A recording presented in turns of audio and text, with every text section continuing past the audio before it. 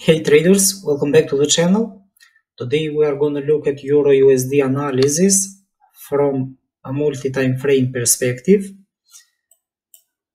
Since the previous time that I have updated EURUSD, when it was at the beginning of the May 2nd here, price developed a bigger corrective structure near the top, and as we can see, these are very old targets. This target was reached, the second one, the big target. We had another price development after FOMC and also ACB, and we may see that the focus was still on the bearish movement and the price continued to move lower.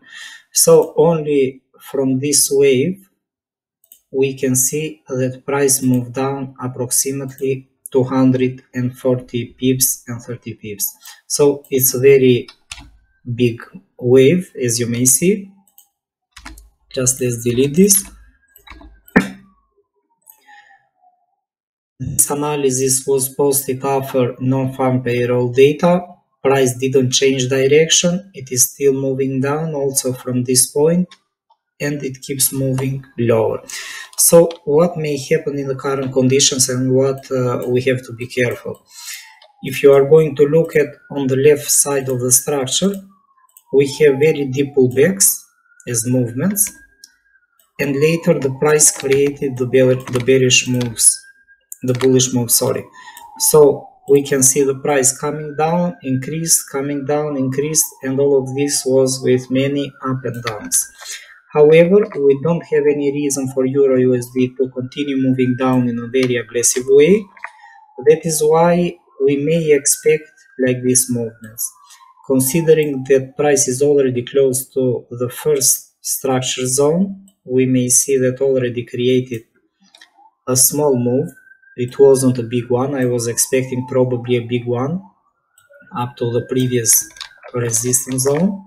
It was small, and price now is close to the second part. So we may expect also movement that can correct up to the top of the structure again. So it can come close to this area.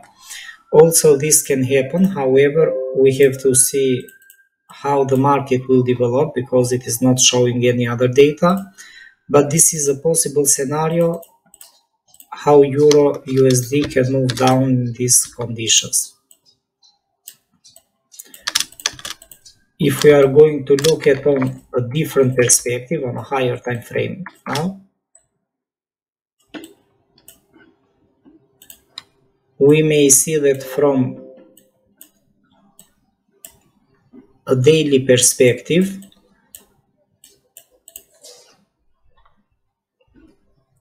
price was creating this type of pattern.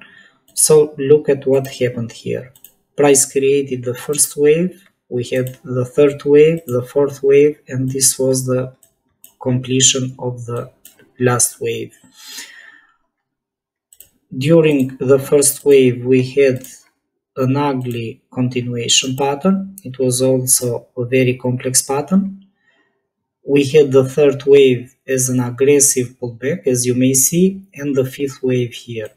So considering the bigger picture, how the price is already taking shape, I am expecting as a minimum that EURUSD during the coming weeks probably will test as a minimum this area of support. This is corresponding to 1.050 approximately. So this is what I'm looking at for EURUSD on the coming weeks.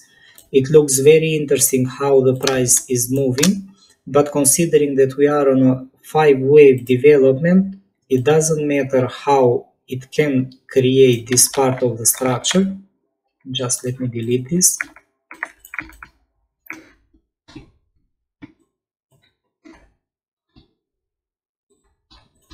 So it doesn't matter how the price will create this wave. It can come in different ways. It can come in aggressive way or it can move down slowly. But this is a must as a minimum correction for a 5-wave movement that I'm looking at for Euro USD. So if we are going to move back right now on the 4-hour time frame,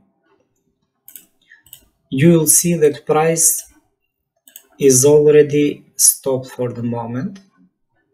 So let's see what is happening on a hour time frame, and you may see that all the movements that price created were very ugly. So look at this corrective pattern. It was not a clear one. Price came down. We may see that we have another one here. The chances are that we may have another ABC pattern. Just one moment. This is a possible small ABC pattern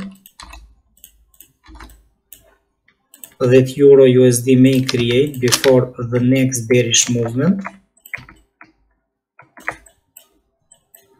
and it can begin the movement from the top.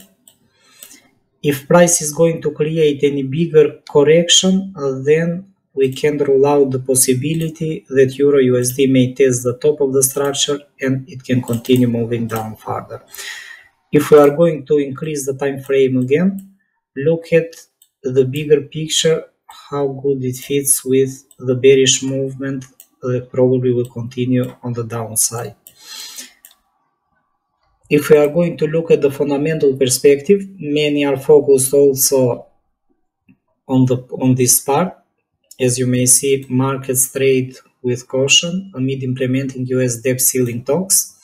Everyone is looking at this problem. However, considering the current economic conditions, I think that the debt ceiling was something that US and all the countries are already facing. It is not something new at all, considering that we faced COVID. It was the high inflation that it was addressed to the war between Ukraine and Russia.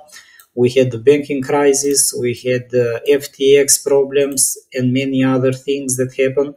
So it was something that probably it was expected, it was on the cards. What we can also see is that considering that the US is a very big, very strong economy, we may see also that on Wednesday risk sentiment improved and limited the US dollar a bit momentum. After President Biden expressed confidence there will be no US default, while a rally in regional bank stocks also lifted the overall mood. So as you may see, this problem was supported also from the confidence of President Biden. I don't think that they will move against the USD now, considering that they supported USD during COVID time and during all the other times. So I think that Euro USD has a big way to move down. So let's see what is going to happen. I hope you guys enjoyed the detailed analysis for Euro USD. Please don't forget to hit the like button and follow. Thank you. Bye bye.